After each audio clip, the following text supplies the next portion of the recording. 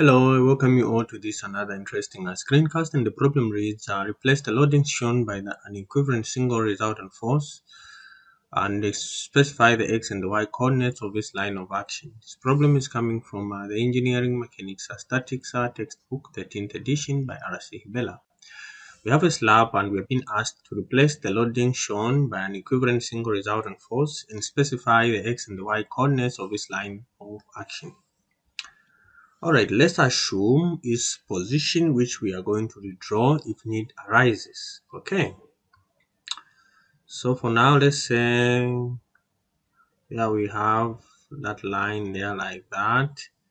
And let's also say, let me just bring it inside like so a little bit. Alright, that's good enough. We do that. We also do that. We do that. We do this. We do this. We do this. We do this. We just clean it up like so, like so, like so, like so, like so, like so. Let's just dot it. Okay, bring it closer like that, like that, like that, like that, like that, like that,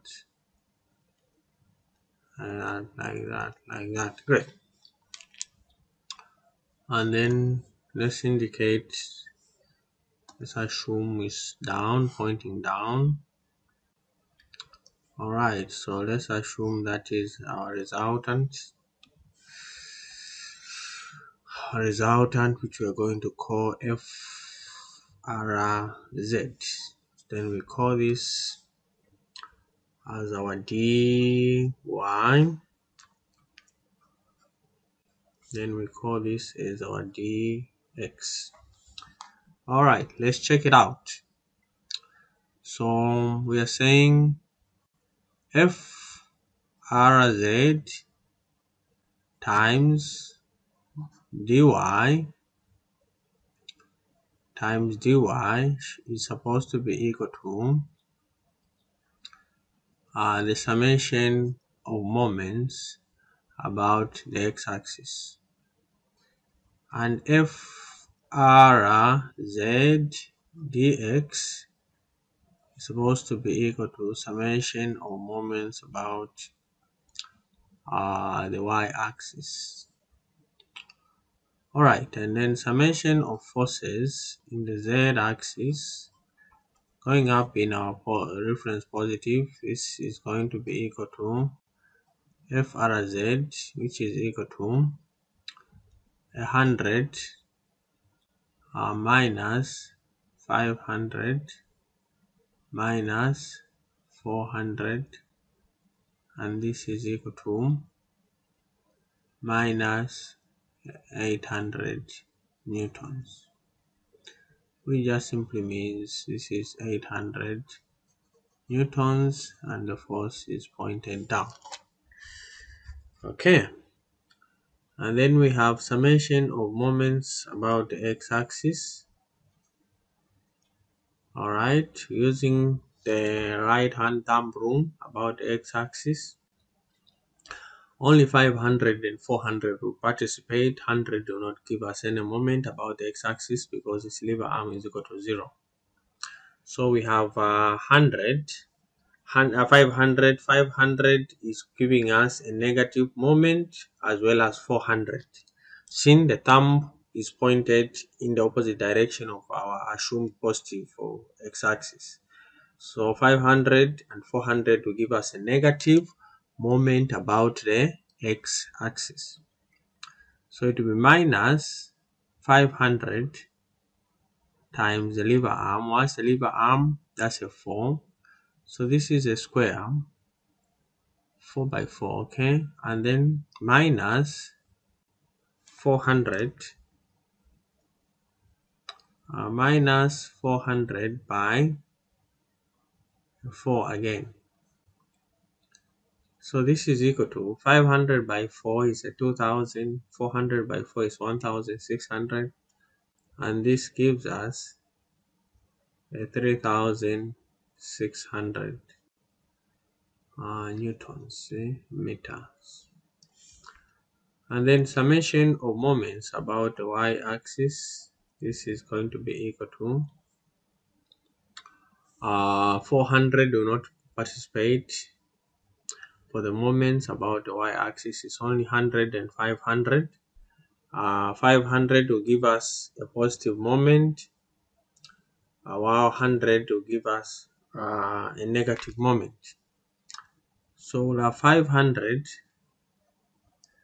by 4 minus 100 by 3. So this is 2000 minus 300, which is just 1700 Newton meters. So let's now apply these equations. Let's start with the first one. Okay. So this one, our FRZ, again, let me pull this. I want a bit of straight lines. All right. So here we need to pay attention. The left hand side must be equal to the right hand side. These are both moments on the left and on the right.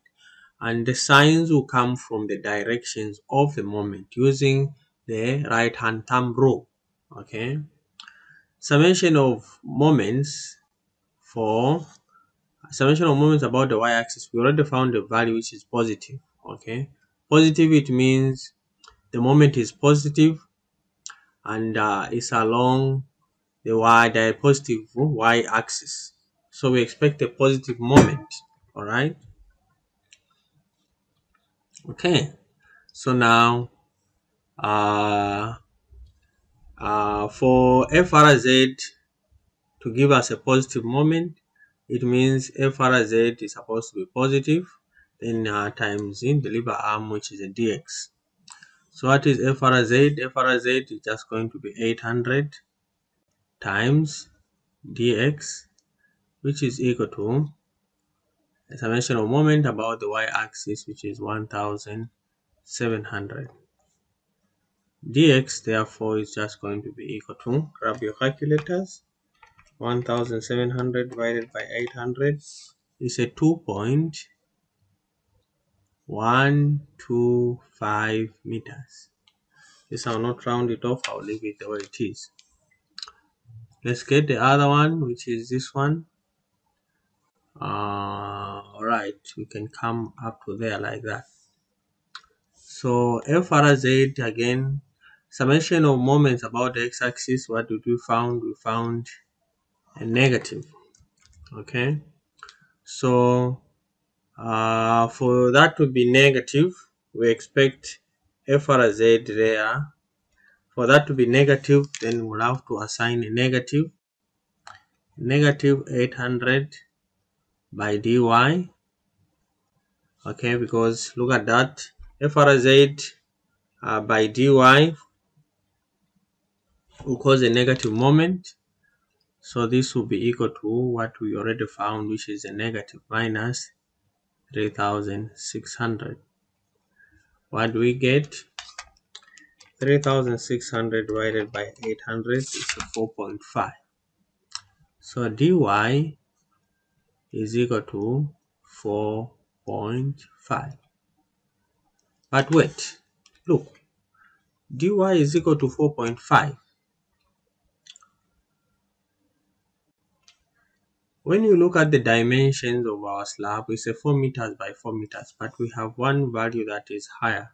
So what does this mean? It means our equivalent will be outside our slab or our plate, right? So we need to cancel this. I mean, not cancelling, deleting, erasing this so that we redraw the proper exact position where the equivalent to a single resultant force will be located, which will be outside this plate, because we have a dy equal to 4.5, and yet this plate is just a 4 meters by 4 meters.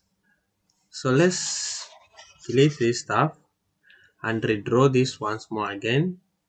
Okay, so let's say we have our 4. Okay, let me use, we have our 4.5, let's say somewhere there like that. Okay, something like this. All right, and then let's say we have our 2.5, let's say somewhere there. I mean our 2.21, somewhere there.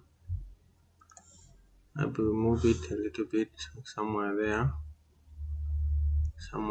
Let me extend this line like so, and then let's have this. Right, something like that. Let's clean it up. That location there,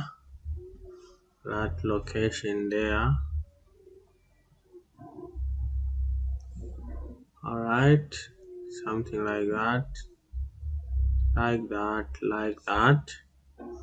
Also do the cleaning up to there and there, cleaning up to there and there.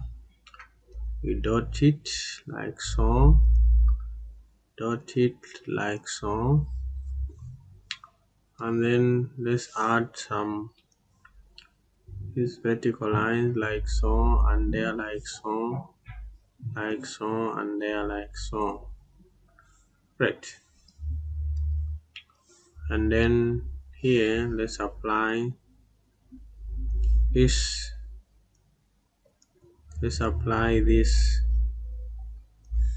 resultant, I mean component in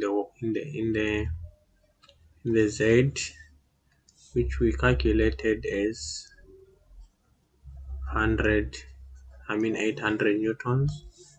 Then we have dx, we have dy there.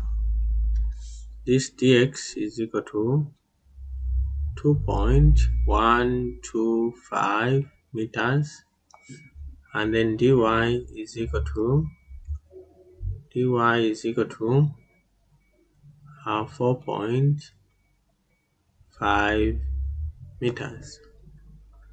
All right, I think this is about it. The equivalent single resultant force is acting outside the plate. I hope the video was helpful. And if it was, give me a thumbs up, like my video, continue subscribing and liking my channel. Bye bye, and see you in my next screencast.